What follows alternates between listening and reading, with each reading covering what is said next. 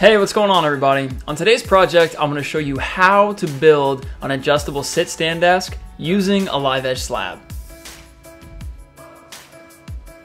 And I want to give a huge thanks to Core Chair for hooking us up with a new desk chair to go along with the new live edge desk. But more on that later. Let's get into the video.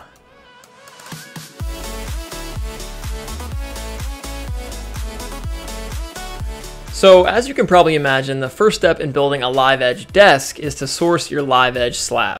Now, you have a few different options when purchasing a live edge slab. The first kind of most common is just to pick up a live edge slab from your big box store like Home Depot or Lowe's, but their selection is usually pretty limited, unfortunately.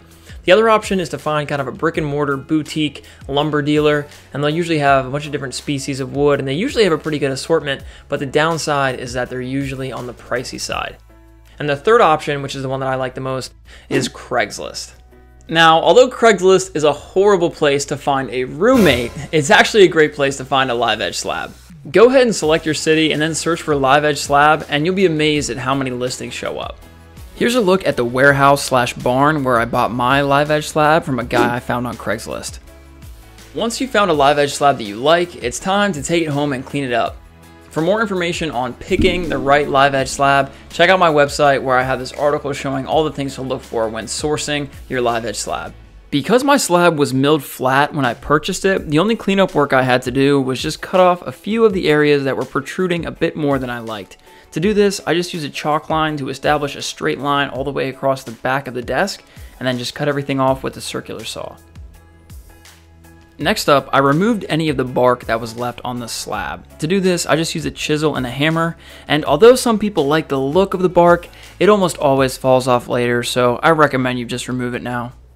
In the same area where you just saw me removing bark, I decided to install some butterfly keys or bow ties for some additional strength. In order to make these butterfly keys/bow ties, I picked up a piece of black walnut from the same guy on Craigslist where I bought the slab. Then I mapped out the butterfly keys using a pencil on the black walnut and then cut it out using a circular saw.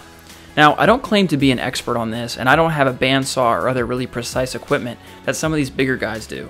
So I don't want to give you all the nuances of how to make a butterfly key. There are plenty of YouTube videos showing how to do that. But if you only have a circular saw, you can make it work. Once I cut out my butterfly keys, I put some painter's tape down and then marked the outline of each butterfly key with a pencil.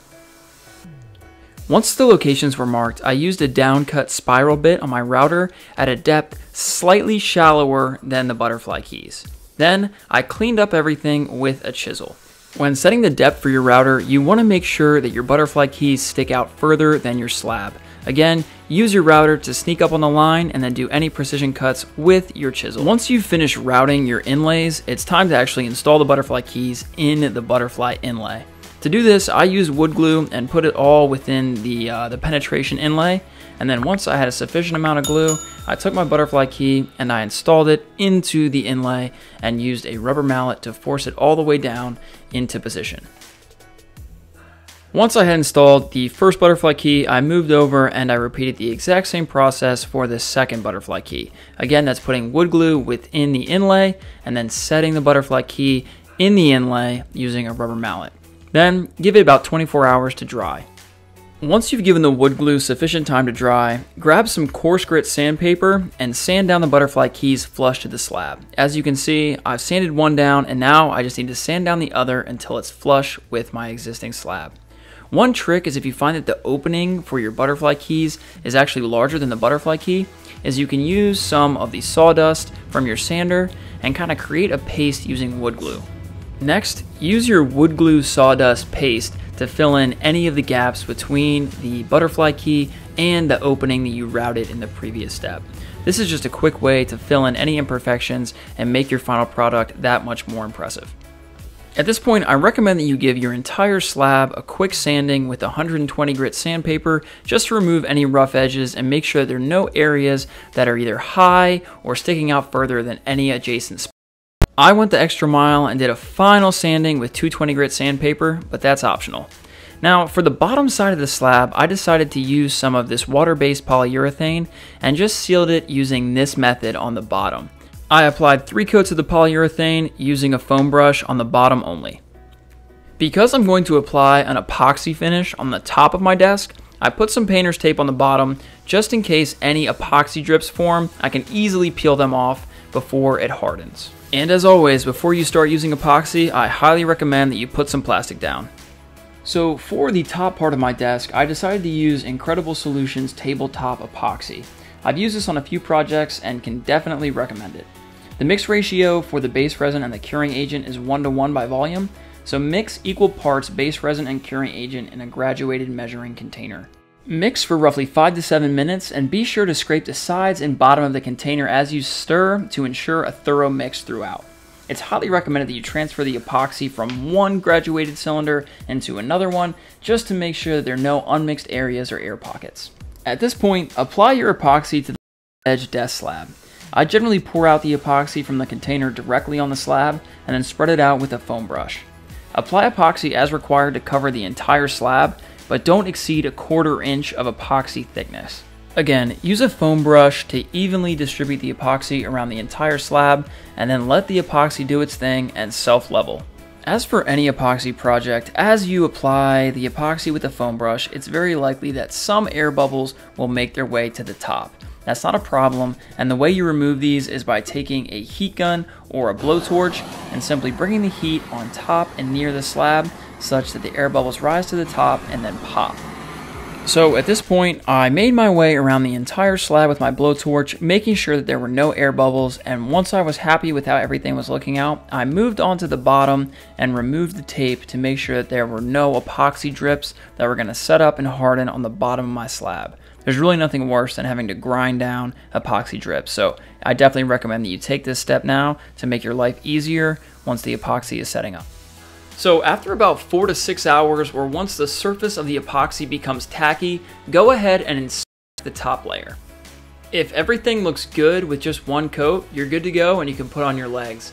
If there's still some areas that look higher or lower, or there's some divots, what you can do at this point is just apply a second coat of epoxy the exact same way that you did before.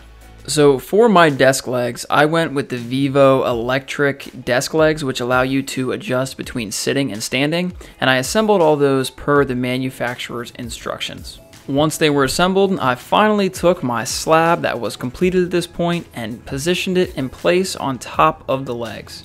This thing weighed like 80 pounds, so get help if you need it. And once I was happy with how it was lining up on the legs, I made marks through the screw holes with a Sharpie, just indicating the spot that I would be installing the screws later on the bottom of the slab. Instead of just screwing the desk legs to the slab with standard screws, I chose to use these wood inserts, which would allow me to remove the legs and easily reassemble them in the future if I ever needed to. I marked the depth that I needed to drill with a piece of painter's tape just to make sure that I didn't go too far into the slab, and then I drilled the 3 holes in each leg on the 2 sides of the slab. Once I had them drilled, I used a vacuum to remove any debris. At this point, I simply took the wood inserts and I installed them 3 per each side using an Allen wrench as you're seeing now. Go ahead and make sure that you fasten it all the way down so that it's not protruding out at all. You can see here that it's flush or maybe even a little bit recessed into the slab, which is exactly what you want. Next, I wrestled my 80-pound slab into place for a second time, and once I had it lined up with the wood insert penetrations on the bottom, I screwed it in 3 per side. The last couple things I needed to do was just attach the electronics for the sit stand portion and then hook up the converter between the sit stand legs and the power source. And as mentioned previously, I paired my new desk with a core chair. The core chair naturally encourages you to sit up straight and also engage your core while you're sitting, and I've had mine for a couple weeks now and can highly recommend it. I'll leave a link in the description in case you want to check it out. Now, without any further ado, let's take a look at the final result.